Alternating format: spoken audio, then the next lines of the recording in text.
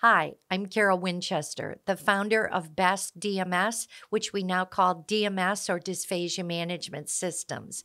This is our inaugural podcast called DMS Cares. The purpose of this podcast is to answer your questions, bring in guest speakers, impart information about dysphagia, healthcare, the status of things today, so that we can give you, our patients, our families, the speech therapists that treat our patients in the facilities, the information that you're asking for.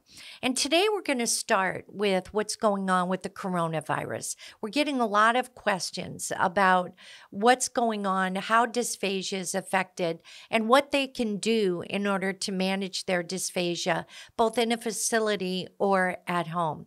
So we're going to start with the first question about basically, what's the big deal? That question was asked in a variety of ways. And I want to start that answer by talking about the lungs. The coronavirus affects the lungs. It's aspirated into the lungs where it develops into pneumonia. So in order to do that, I want to do a demonstration. I want to start with these balloons. I want to talk about what a healthy lung looks like. With this big balloon, this is a birthday balloon.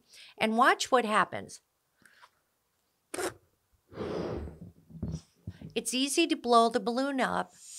It's easy for the air to come out, and it returns to its original shape. That's what a healthy lung does all day long. It breathes air in, it expands, air goes out, and it contracts. That's what the healthy lung is. It's like a big birthday balloon. You'll notice on the news they talk a lot about the people that are at risk, not only people with underlying conditions, but people over the age of 60. Why does that matter?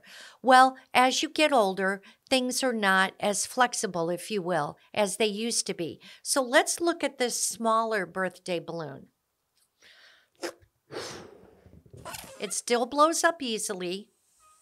It still retains its shape. It's not quite as big. It's a little harder to blow up, but really you don't even notice it. You just might notice that you get a little bit more tired if you blow it up over and over again, or if you exert yourself. Whereas the energy that it took to blow up this big birthday balloon, it would take a lot more breaths to get tired. That's the difference with aging and the normal healthy lung. But what happens when you get a cold or you have bronchitis? That's best demonstrated with this small balloon. You could still blow it up. It takes significantly more effort, yet the air still comes out and it goes back to its original shape. That's because you have fluid, or you have secretions, you have saliva you have reflux, you have things when you're sick that get into your lungs that just make it a little bit more difficult. You're still able to do it, and you're still able to oxygenate your body, but it requires a lot more effort. But what happens then when you get pneumonia? When you get pneumonia, I always like to use this clown balloon, the balloon at the circuses that they make animals out of. This takes a lot of effort to blow up. It's almost impossible. It takes concerted effort for every time you blow it up. That's what it's like to have pneumonia. Think of it as the flexibility of your lungs being diminished greatly from the big birthday balloon that's very, very flexible to the clown balloon that is very hard to expand and contract. But let's take that a step further. What does it feel like? Well, you can see what this feels like by taking out a series of straws. First is the great big milkshake straw. Think of this as your trachea and your bronchi, where the air is coming in. When you breathe through this straw, you don't really notice any constriction. There's plenty of space for the air to come through. It comes through nicely, and it doesn't cause a lot of exertion. Then take your maybe McDonald's type of milkshake straw, where you breathe through that, you could still get the air in and out. You notice a little bit that it takes a little more effort, or you can feel that it's being a little bit constricted. Let's call this consistent with this smaller balloon on the aging lung. That's what it feels like. Now, what if you get a cold or congestion going along with this smaller balloon? Let's take your normal flexible straw and try to breathe through that. Now, I don't know if you noticed, but you could see my chest going up and down a little bit. That's because I'm trying harder to get air through this. This is what it feels like to breathe when you have a cold or you have congestion. But when you have pneumonia, it's like breathing through a coffee straw. Here you have your normal trachea.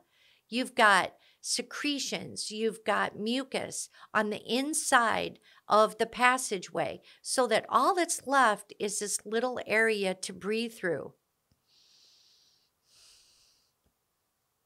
That takes a lot of effort, and it's disconcerting because you don't get a lot of air through it. That's what it feels like to have pneumonia. So, going back to our original question, what's the big deal? The big deal is that taking the normal lung, this is why they say 80% of people will have mild to moderate symptoms. They have healthy lungs that are expanding and contracting. They're saying watch it if you're over 60 because you already have a little bit of diminished. You're already having more exertion to be able to just breathe normally due to the fact of aging.